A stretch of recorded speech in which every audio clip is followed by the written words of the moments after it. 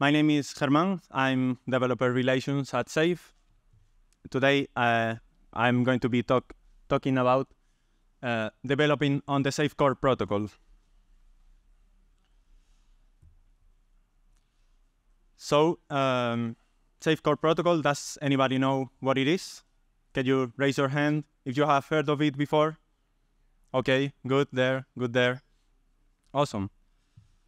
There are so many questions, many new terms and concepts that were introduced in the Safe Core protocol in the last couple of months. Now I'm going to try to summarize most of them, and you tell me at the end. So first of all, I will be talking about the Safe Smart account, what it is and how it looks like. Then the Safe Core protocol, the same, but also how it is connected with the account. And also I will be sharing some resources that you may find useful for the hackathon if you are hacking with us. So let's start with the Safe Smart account. The Safe Smart account is a modular account framework. So it's basically an account with Safe. It allows many things, execute transactions, sign transactions, etc. But here primarily we are going to be sharing how it can be, the functionality can be extended via modules. For example, let's say a recovery module that at some points allows to execute a transaction in the safe that replace the signers. So if you lose access to the account, you can recover it later. We also have transaction guards. Transaction guards are logic that can be added when the transactions are executed. So they are able to parse the transaction, read the destination, the value, the data, and some other parameters, and act on that. For example, we could have an allow list guard that has a list of addresses, and then if a transaction is executed, this guard would check the destination, and if it's not in the list, for example, the transaction would be reverted.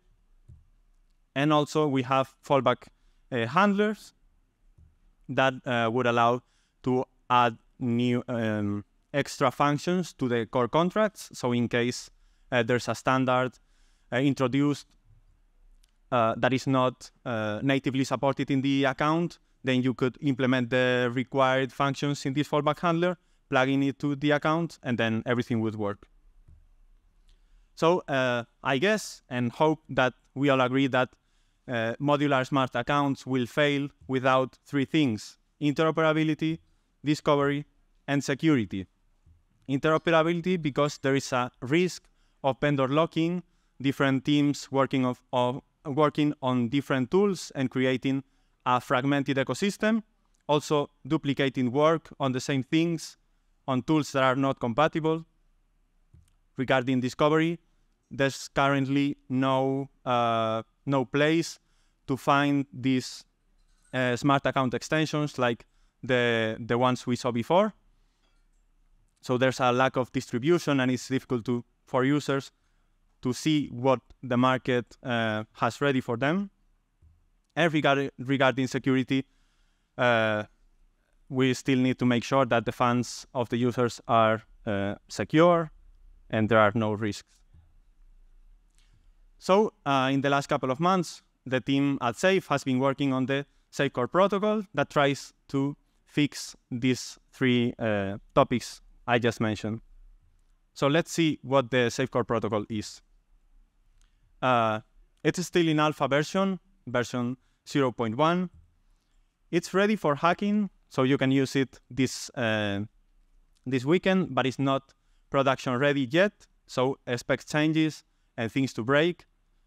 It's also designed to be account agnostic, but for now we are focusing on Safe account version 1.x, just to make the development processes faster and to gather some feedback.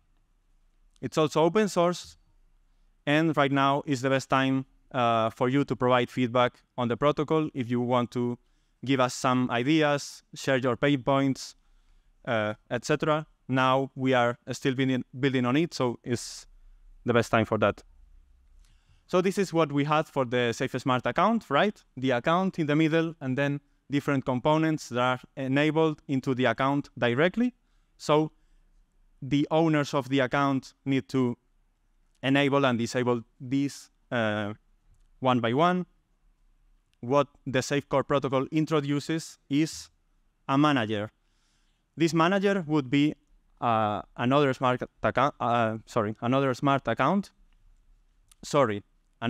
contract that will be placed in the middle of the account and all these modules. It will be orchestrating all the flows as well. This manager, like the Safe Protocol manager, will also have access to some registries. We have an implementation for the Safe Protocol manager and a Safe Protocol registry. This registry will be owned by maybe a person, maybe a company, maybe a DAO, ideally.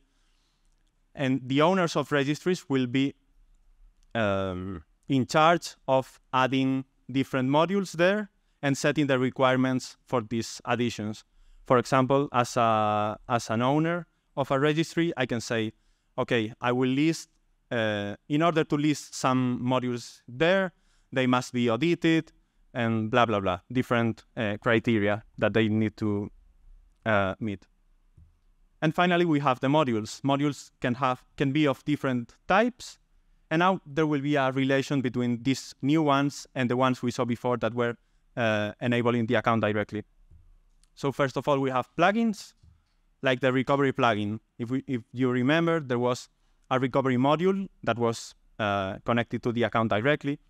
And here, as a plugin, the functionality of this recovery plugin would be the same, but plugins need to implement an interface that allows them to work with the manager. So not directly with the account, but they will be they should be listed in a registry, and then the manager will check that they are in the registry and they will connect it to the account. Same happens for hooks. Hooks are very similar to the transaction guards we have. So for example, we can have an allow list hook.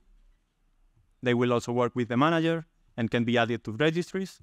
We also have the function handlers that will work very similarly as the fallback handler that you saw before. We also have signature validators, and in the future, many more kind of modules can exist.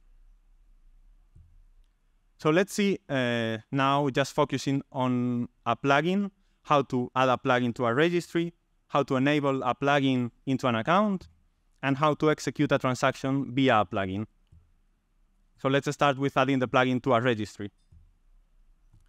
We see the four main components here, and to add a plugin in the registry, it is the owner of the registry, the one who should call a method add module to the registry.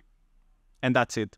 It's more bureaucratic for the owner of the plugin because they need to meet the requirements the owner of the registry defines, but technically it's as simple as this. Once a plugin is added to a registry, we can see how to enable this plugin into an account as a user of an account. So for that, if we have our own account, we need to execute a transaction that calls the manager. And in this call, we are calling the function enable plugin, passing the plugin address we want to enable, and also a Boolean variable that is called allowed root access. What is root access? Well, we have defined two different levels of access, of permission for plugins, for modules. And depending on if a plugin has root access or not, they will be able to execute certain transactions. Let's say a plugin does not have root access. This means they cannot execute delegate calls, and they cannot execute transactions where the destination is the manager or the safe. Why is that? Because if they were able to execute transactions where the destination is the manager or the safe, they would be able, from a plugin, to add new signers in the account or remove some signers from the account.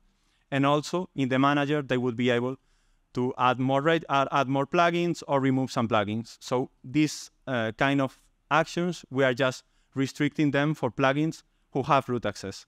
In the future, this can be also be more granular, but for now, it is like a Boolean.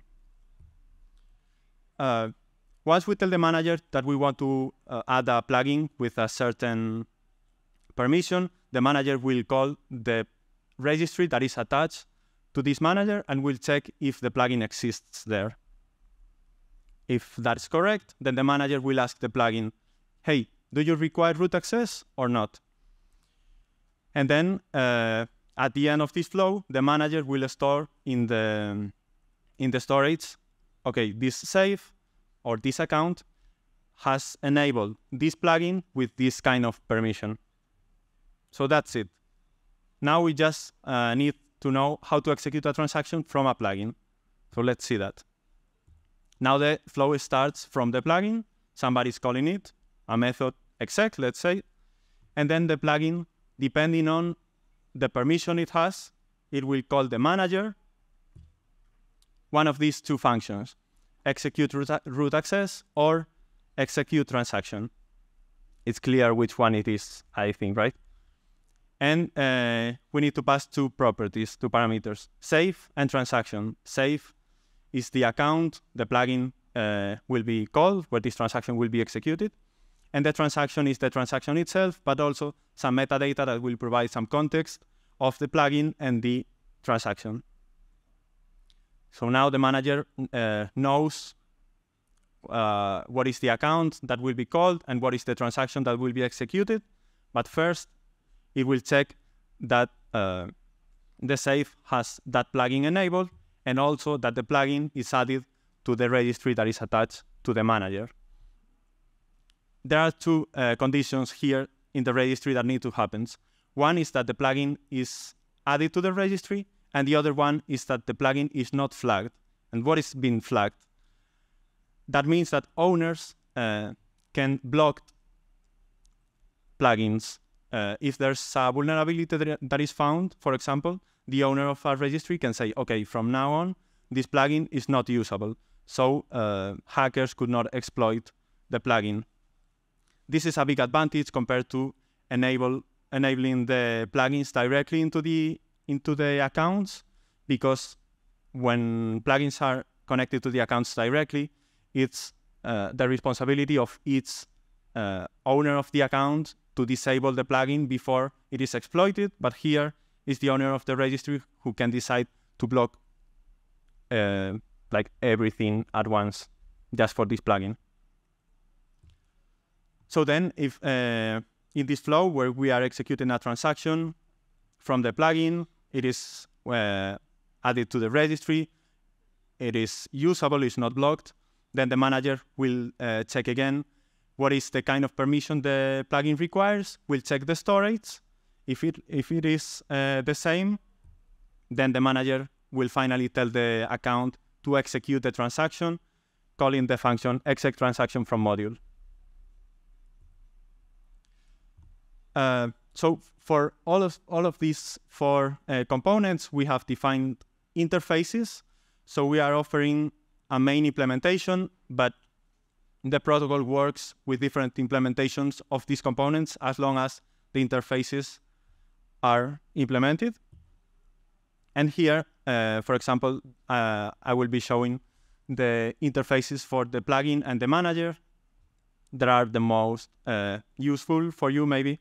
So the plugin needs to have like a name, a version, a metadata provider, so where to find this metadata structure, and then also if it requires root access or not. On the manager side, there are two functions you need to implement, so the plugin can call them, execute transaction and execute root access. To say something, execute transaction allows to batch multiple transactions and execute all of them at once, while execute root access just allows to execute one transaction at a time. Also in the manager, you can implement more functions that the ones defined in the interface. For example, how to enable plugins, disable plugins, get information from a plugin, so you can create the storage. Now, some resources you can check regarding the Safe Core protocol. We have 2 organizations on GitHub, the Safe-Global, and then 5AIF, which is more of, well, you will find more experimental things there. So in the first repository, the Safe Core protocol, you can find all the interfaces and the contracts we have implemented, like the registry and the manager. Then there are some specs in the second one, some diagrams and flows that are useful to understand how it works. You can also find a demo, which is a React application that can be used inside our web app. And you can see a registry with multiple plugins there. You can enable, disable them. And also with the metadata, you can link URLs to these plugins, so you can open their interface and operate with them. So the Safe Ecosystem Foundation has $10,000 up for grabs for hackers participating, and we have split this in 2, 5K for hackers, 5K in total for the 3 best projects building on top of the Safe Core protocol, integrating or implementing any part of it, and then 5K in total for the 3 best projects working on the Safe Core account abstraction SDK, integrating at least one of the existing kits we have. You can find us on Twitter @Safe. We have some docs, Discord, forum. So thank you very much. I don't know if we have time for questions. Otherwise, I'll be around. You can find us in the booth. Also will be available on the Discord for the hackathon. So thank you very much.